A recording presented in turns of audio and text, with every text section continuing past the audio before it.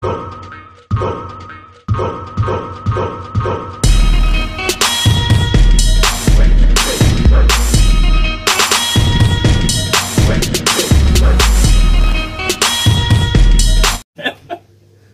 up, peeps? Yes, babes, they're back again. Back with telekinesis. And which part the telekinesis? Next question. Next question. So some might have an idea of this. So somebody chat shit.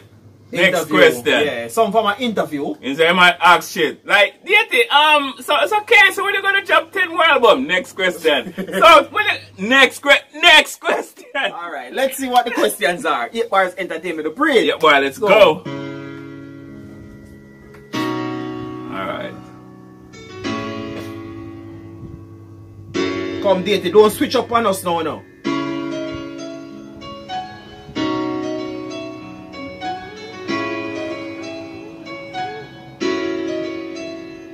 So in closing, I'll repeat the statement again. This society wasn't built for poor people to win. And I appreciate y'all letting me talk to you today. So right now I'll open up the floor for some Q&A. Peace, K, my name is David. What up? When I've been listening to you talk about the importance of raising us up, you always speak on a higher power creation and stuff. My question is, how do we know they ain't just making this up? Murdering perverts are crazy corrupt. And it's like the more we give love, the more they show hatred for us. And it's not getting better. And honestly, I'm starting to doubt it will. Cause the way that life is, I'm wondering if God is real. Thanks for your question, man. Here's what I'm gonna do. Let you know first that I understand your point of view. Yeah, life is wild, there's some evil things happening. But to know why, there's other things you gotta factor in. As men and women, we are morally flawed. So we denounce God when we're the ones ignoring his laws. His intention is to remake us and teach us and save us. But our behavior is the misuse of free will that he gave us. So when he created man, he blessed us with power. So when it comes to right and wrong, that decision is ours. When you blame God for people leaving others in ruins, make sure you question him for not stopping the wrong you be doing. Well, I'm hearing what you said people gonna do.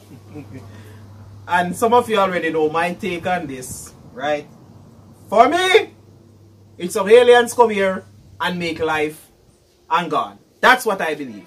Because so many different versions of stuff, all copying from each other, something is wrong with that. Totally for me. Yeah, of course. Right? That's totally wrong. Right? For me.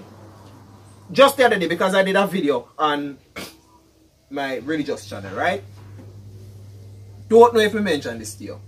There's a part in there after, you see these things slip past people so easily because our eyes are shadowed to only see what they taught us in the book. Hold on. No, don't go too far, hold on.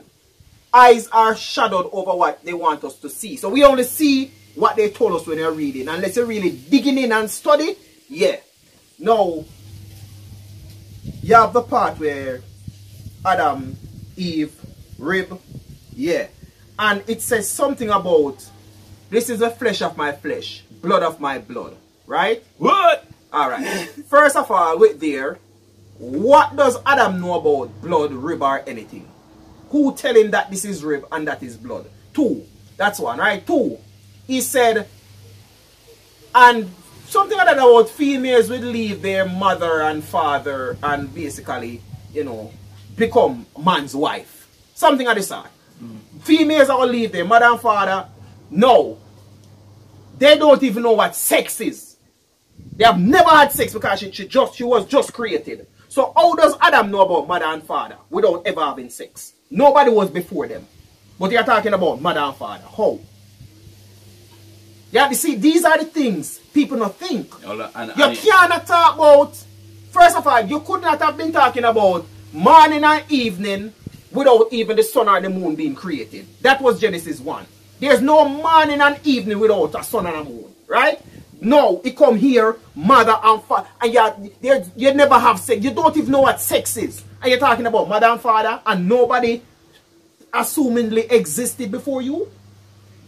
Yeah, so then when me I say, them only teach about Christianity, and there's a lot more outside of that, but them only learn about that. So maybe the same thing there, because me know all of the other religion and copy from one another and take some parts.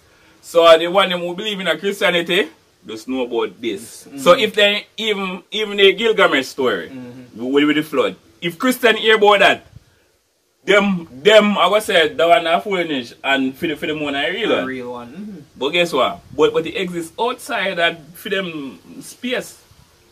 And they really do research, so... So, hold on. But before I don't want to talk about this. But you see, if I don't want anybody want to remain a Christian, do not do no form of research for your religion. Anything your pastor tell you, just take it as facts and do not even read the Bible for yourself. Do not even read it for yourself. Because if you read it for yourself, you're going to find some crazy shit tonight. So do not, just anything the pastor say, you believe. Do not even read the Bible for yourself. No, do not. So anything the pastor say, you just say, yes, I hit that. Alright. So continue. Well, I'm hearing what you said, people gon' do what they feelin', but I ain't hurting no babies and I ain't serial killing. So you're saying he should step in when the sin's enormous, but ignore when you do wrong because your wrong is harmless. Listen, out of the planet, stars, water, and land, and animals, the greatest thing that he created is man, formed after his own self with intelligence plus. So if we choose to be evil, that ain't him, that's us. Next question, please, K. I made a comment. He created evil. Bible say he created evil in Isaiah. Yeah.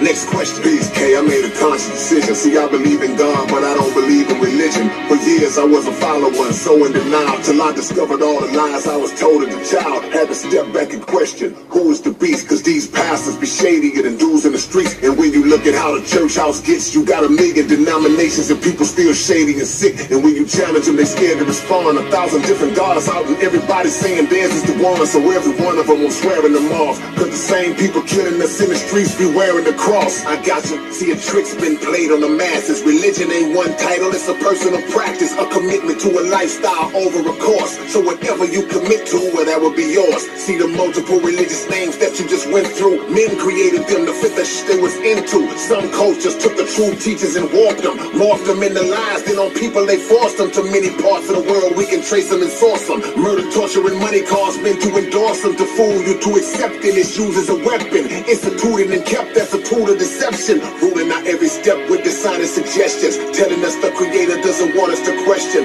set up to fail, be lost, or live in the cell. Instead he promises heaven while they giving us hell. So these man-made versions got us disconnected. Once again our disappointment is misdirected. I'ma tell you something simple but integral. Don't get caught up in religious labels, focus on the rules and principles. Yeah. Any more questions? Any more before I go? No more? Alright. Thank y'all. Alright. Peace. You see that so the last part they when they come like the last part they cramp them so then you don't really have anything else to say. But I must say this religion thing it really I'm not gonna dab in this too long because who saw us react before basically we know what I'm going to say, right? If you're born a Muslim, you're going to believe Muslim is the right religion. If you're born in Christianity, you're going to believe Christianity is the right religion. Until you actually grow up and you find fault with this one, you feel like you want to switch to another one because you're looking for answers and you're looking for this and you're looking for that. But there's with so many different ones. Like, alright. So you see the problem with that now. If a person who is of none of them, right? And you decide to go in it. And when you decide to go in it, you want to serve something higher than you and blah blah blah, right? So when I say Jesus God, you want something serve have a higher purpose than you.